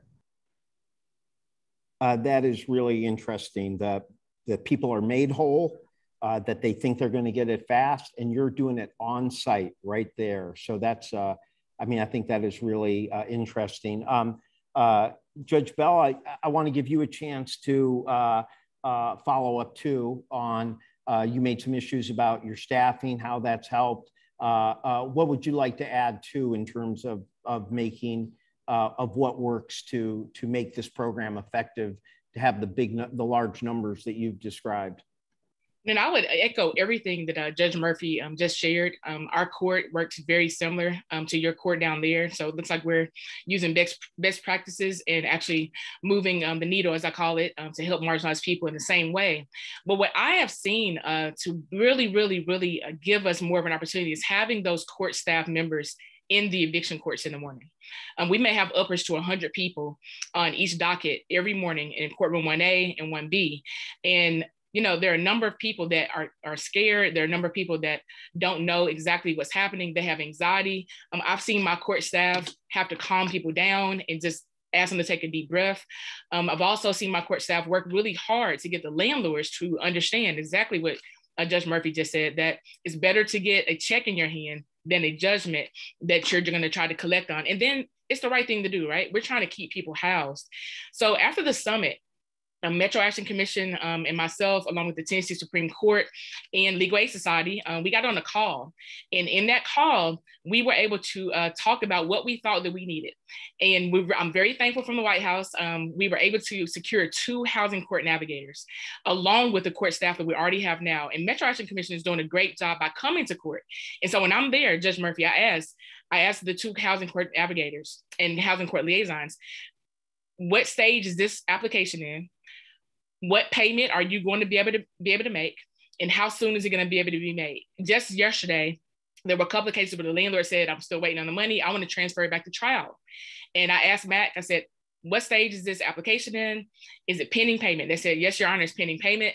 Actually, we just need the landlord to submit the ledger of how much the tenant actually owed. I was able to continue it to our next housing resource diversionary court docket and kept the tenant in the house. So yes, it's good to have staff there, especially the individuals that are tendering the money, and then actually to be able to tell them immediately what is it that we're missing with this particular case. The tenant may need to turn something in, the landlord may need to turn something in. But if we don't have people in the courtroom helping the landlords and the tenants, it's a challenge. And so we've stepped up and we're continuing to step up. Our mayor's office has created an affordable housing task force. I know I'll talk about that later. And a number of nonprofits that are working with the Financial Assistance Network with United Way. So we're all hands-on. And I failed to mention, the Metro Action Commission also has worked with a partnership to meet the landlord and the tenant at their apartment complex to let them know you have court tomorrow. Or also they're using a phone banking system and text message system to remind the tenant, don't miss coming to court. Because I agree with you, Judge Murphy. If you come to court, we can work with you. When you don't come to court, that's where the barrier is. So we're here to help, and we're doing, you know, the very best that we can, is shifting and moving every week as we know that there's something else that needs to be implemented or taken away. Boy, I'll tell you, I feel almost like we ought to do something just where we can hear from some judges like you doing it. We are running a little late. Real quick, one last point each of you would like to make to somebody out there thinking about starting diversionary program. Just, I know you probably have 15 each, but just, I don't want you to leave with that feeling of, damn, I wanted one more thing to say. So here's that chance. So Judge Murphy. Well, if I had to boil it down to one thing, I'd say our example shows that anyone can do this. When the pandemic struck, I'd only been on the bench here in Cobb County for 8 months. Eviction diversion, something as wonderful and built out that Judge Bell has, was a long-term goal of mine. When the pandemic struck, we had to do something. We recognize that a court's role is to be a fair and impartial forum for dispute resolution. We are not advocates, but we can't sit on the sidelines and let this rental assistance money go to waste when it's a win-win solution for both of the parties in our courts. So I'd indicate when we started, the way we started was our Board of Commissioners provided money to a rental assistance provider. I got them on the phone and said, hey, I know who's about to be evicted in Cobb County. It's the people on our docket. Please come to court. And it didn't cost me anything to do that. All it costs is the time to allow them to make an announcement and seek to help people, and then the time to follow up and modifying the notices.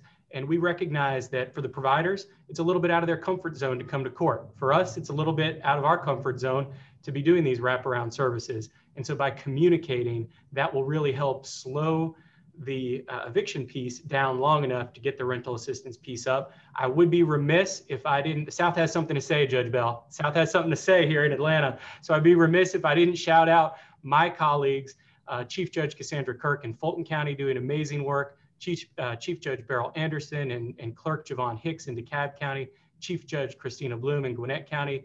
These women across Metro Atlanta are doing amazing work, and that shows no matter what the size or scope of your community or resources, there's not one size fits all. Please just try something. We can all do something. Thanks for having me. Thank you. Really appreciate that. Judge Bell, Thank you. You will close this out. Okay. Well, I will close you out by my favorite quote is justice does not stop at the courthouse steps, and you've got to step up. And then I have another quote: don't get weary in well doing. This is the right thing. Step up, make a difference, learn the tools. You can YouTube it, you can Google it, you can call us 615-862-8341. You can look us up on the website. But I am willing, my team is willing, the city of Nashville is willing to step up. I want to shout out a covering to all of the judges across the state, to all the attorneys across the state that are doing this work. It's very important that you look to see what you can do to help somebody, what you can do to move the needle for marginalized people and create initiatives and implement them. Don't just talk about it. Get busy helping people. And thank you to the United States, President Biden's office for having the forethought to give us the ERAP funds. Thank you to Metro Action Commission, United Way. If I named all the people, it would take us too long, and I don't want you to cut me off. But don't miss this opportunity to create something amazing to keep a roof over somebody's house. That would be my last statement. Thank you so much. This has been an excellent panel, and I feel that there will be enormous interest in this. And of course, you know, the combination of the diversionary policies that you two are doing, plus the significant resources that will exist for some time, really make this such a potential win-win for landlords and tenants, and appreciate the initiative and appreciate the example. I know that for the many people on this call, this will make a big difference. With that, I'm now going to turn it over to the lead housing person in the White House, Erica Pothik, who also, with her colleague Erin Schroyer, who's here with me right now, have done so much work, Domestic Policy Council, not just in coordinating all the housing policies beyond the American Rescue Plan, but in making both the summit and the webinar to happen. So with that, let me turn it over to Erica. Thank you so much, Jean. And this has been such an enriching conversation. And I, even though we did a lot of work preparing for this and read everybody's reports coming out of the last summit, I've continued to learn so much from you all. So thank you so much. We're going to take a quick tour of how philanthropy can help these efforts on the ground. And with that, I want to introduce Susan Thomas, who's president and CEO of Melville Charitable Trust, and Tonya Wellens, the CEO of the Greater DC Community Foundation, to share more about what national and local philanthropy can do to support these efforts on the ground. And I want to first start with Susan's, who I've known a long time, and really delighted so much by your leadership, Susan. And as part of the actions that the White House announced at the end of June to prevent eviction and create and support greater housing stability, we featured the Memorandum of Understanding that Melville and HUD recently executed to align philanthropic support at the local level. First question to you is just, why, philanthropies can engage in a lot of different topics. Why housing? And then share a little bit more about the roles that national and local philanthropies are playing in collaboration with the federal government. Sure. Thank you, Erica. And thank you for the work that you're doing in this role. So my colleagues across philanthropy want to support the very work that we heard today that's happening on the ground. And so we want to see and are committed to supporting the creation of equitable communities. We've not seen equitable communities before in this country. We can close our eyes and imagine. We can imagine communities that have quality education, quality childcare, access to healthy food, clean air, clean water for people, no matter what their race and ethnicity are, no matter what their economic status is, no matter what their zip code is. And so it doesn't matter what our funding priorities are. All of our funding can't go but so far if people don't have a safe and stable home in which they can live. That underpins all of the things that we want to see. And so that's why we're in this. And that's why we're in this together. And as Jean said, this isn't a time to be overly cautious or overly conservative. We need to get in the game. We need to pull together. And we need to do whatever it takes to get this done. And so the Partnership for Equitable and Resilient Communities is a public-private partnership between philanthropy and the Biden-Harris administration. And so the partnership is coming together for two things, really. For the administration and philanthropy to join together to encourage communities to respond to the crisis at hand, and also to use the federal dollars in ways that create sustained long-term change to our systems and put us on a path to creating these equitable communities. The second reason we've come together is to organize philanthropy around that, to really leverage the federal funding and support efforts in ways that the federal funding can't. And so, so there are two phases to the work. The first phase is to do exactly what we're talking about today, is to support communities in getting the emergency rental assistance out the door and to provide legal assistance to those who need it. And so the partnership is here to match philanthropy with efforts on the ground that want to do the great kind of work that we've heard about today, but may not have the capacity. And so philanthropy's role can provide that capacity, excess capacity, people on the ground, outreach, dollars, and then also for communities that do have capacity, but have not had a table set in their community to discuss how they can implement these things. Philanthropy can use its convening power to set that table. The second phase of the partnership is to create and provide intensive support and sets of support for select sites. So that is a subset of the 46 cities that were part of the first summit, tribal governments, and then also regions, and to provide the means to create an infrastructure by which communities and regions can not only absorb the federal funding that's already out there, but also the federal funding that is coming, to set a long-term plan and to be able to execute that plan and deploy that funding. That's terrific. Thank you, Susan. And so, Tonya, so at the White House Summit on June 30th, we intentionally invited a community foundation from every one of the 46 cities that we invited, some of whom had been engaged before in these efforts and some whom not. And I think it was our theory that community foundations play a critical role in bringing various parties together to tackle really hard issues. And we were so delighted to hear that Greater DC Community Foundation did precisely that coming out of June 30th. And would you share with us more about what you've been doing since June 30th and what you'll be doing going forward in the DC area? Absolutely. So I'm really happy to represent the Greater Washington Community Foundation. And thank you all for that early invitation. And congratulations, Susan, on Melville's partnership with HUD. You know, community foundations are uniquely positioned to serve as a neutral convener, a facilitator, a partner, and a grant maker. We have access to a cross-sector of partners and catalytic capital to make things happen quickly. And, you know, we're community centric, always looking for strategies to address the inequities in the communities that we serve. You know, I'll share that our Mayor Bowser, and city leaders have been working diligently since early spring on strategies to prevent evictions and to make all who have been impacted in our city whole.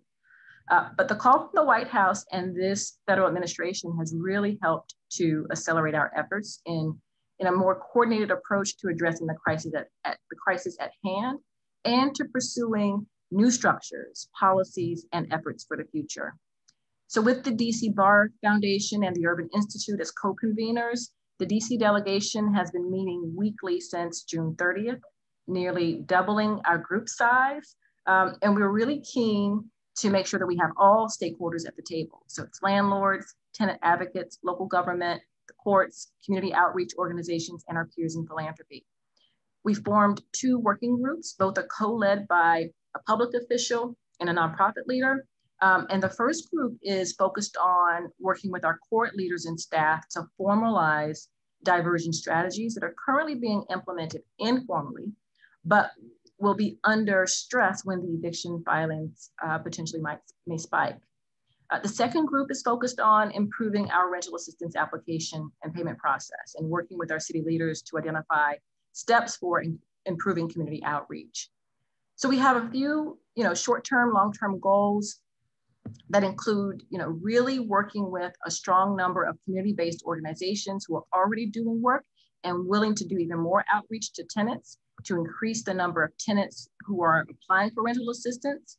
We're also identifying partnership opportunities and connecting the dots between CDOs to government and to landlords in order to strengthen outreach to the tenants who are most at risk of eviction. You know, and we're also very fortunate that DC courts are they're committed to preventing evictions and have tenant-friendly practices. Again, we are looking at ways of turning those practices into policy and identifying ways that we can both support the courts with whatever they will need to implement policies and programs to strengthen programs such as pre-court and same-day mediation programs. Again, a huge shout out to the DC delegation for responding to the call. Terrific, thank you. I wish we had more time to dig in, but that was actually a wonderful introduction to our next panel. Thank you, Tonya, to talk about the different roles different actors and communities play. So I'm going to invite them up. Susan, Tonya, thank you so much for sharing a little bit more about what philanthropy can do locally and nationally. So our next panel is going to dig into more about how to do community and landlord engagement. And I want to invite Deb Hefner from Milwaukee, who already got a shout out from her mayor earlier today. Joanna Allison, Executive Director of Volunteer Lawyers Project in Boston. And Bob Glaves from the Executive Director for the Chicago Bar Foundation. Each of you all attended the summit on June 30th, and our attempt there was again to bring a cross-section of actors, all of whom have been with us today in this webinar. But we want to turn now to, in our last number of minutes before we end this webinar, the critical need to reach landlords and tenants at this time. And I think you are all doing this in different kinds of creative ways. You have been doing it, but you've all, I think, thought differently about how you are approaching it in the next number of weeks. So let me just get right to it and ask you to reflect a little bit on the approaches that you've used that have worked and what hasn't worked, and what are you doing in the next number of weeks to reach landlords. So Joanna, let me start with you. And you are on mute if you'll need to come off mute. Thank you for doing this. VLP was tasked, the governor of Massachusetts decided that it was as important to have representation for landlords, low-income landlords, as it was for tenants. And so VLP was tasked with a statewide project to assist the landlords. We have tried several ways to reach these folks because they're through landlord associations and through media, social media, et cetera, and found that that was not really, really super helpful because some of these folks were not attached to any landlord association. They were usually owner-occupied, low-income folks, oftentimes with limited English proficiency. So we are now doing, we've identified communities that have the most owner-occupied landlords, and we are doing a door knocking campaign to reach them with flyers and also with people to talk to them in the various languages about the possibility of working with legal aid and other agencies to upstream to prevent the eviction from ever being filed, get the money for the landlords where the eviction can be prevented. Perfect. Right. So now we're talking about upstream, reaching people further and further upstream. Deb, the mayor already gave a shout out. Sounds like you're getting some resources from the city through the state and local funds, and share more about what you're doing to reach landlords and tenants. Yeah, absolutely. So we are in the process of launching our Milwaukee Rental Housing Resource Center, which really the effort was underway prior to COVID, but the timing could not have been any more better in our responsiveness. So the center is really, it's a combined collective effort of 9 co-partners, legal, mediation, and rent assistance, really trying to be that one-stop shop for landlords and tenants. What makes us unique is that we have the Apartment Association of Southeastern Wisconsin, which is the largest trade association of landlords, as a co-partner of this effort. So they have been on the ground with us, throughout the formation, and have been absolutely critical in the messaging, throughout COVID, around rent assistance and just accessing different services as an alternative to eviction. So most recently, we were able to work with the Apartment Association as well as the courts and the other co-partners to create flyers where eviction summons are picked up, either live or online.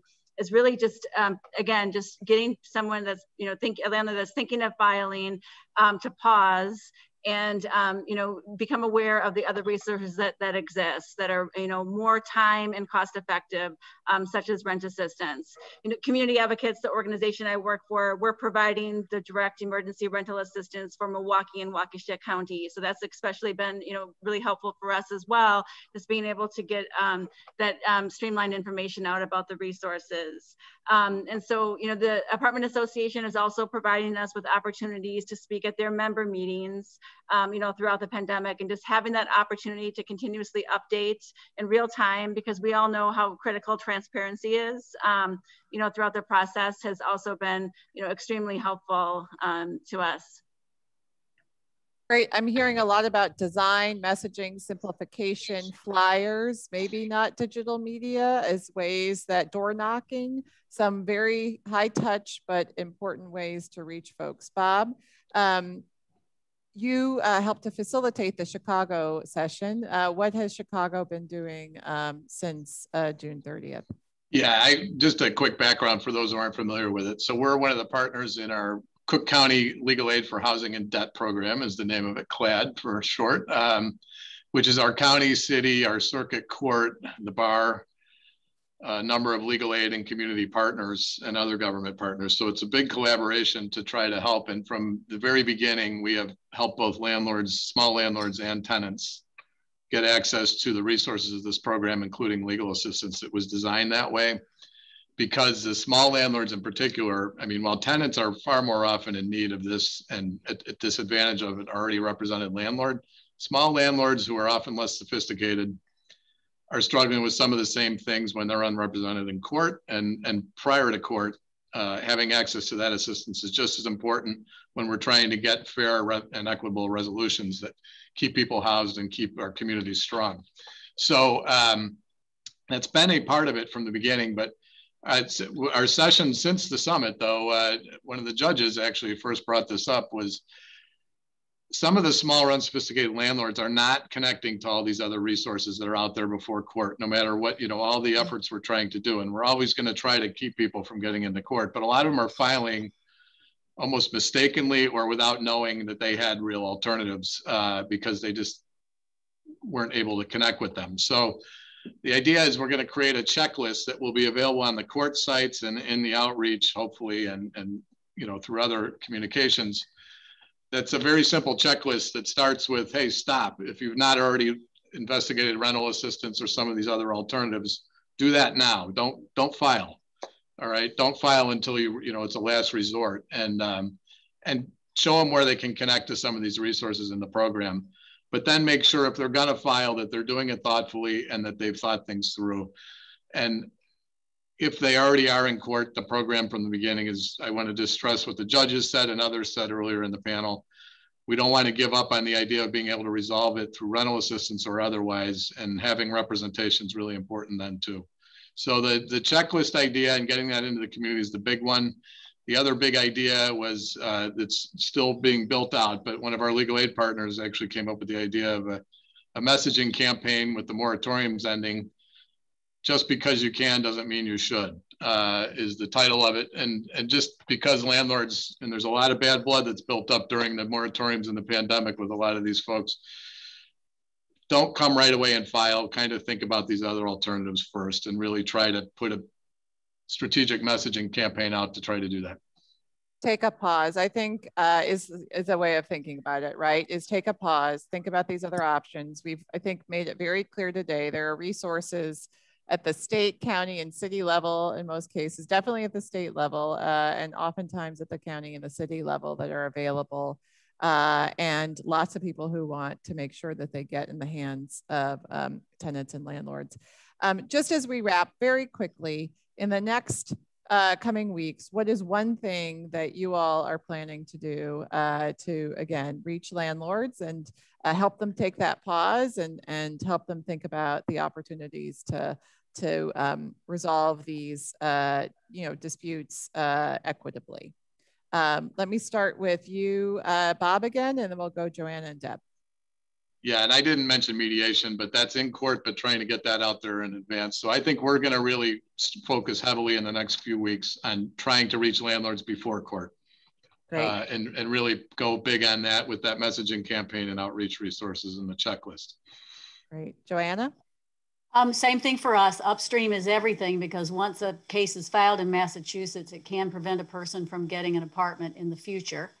And we're working with the courts to give out flyers, and we have a QR code for people to scan through the court to tell landlords what's available to them, where they can get the help, and how they can circumvent this eviction process and get the money that they need.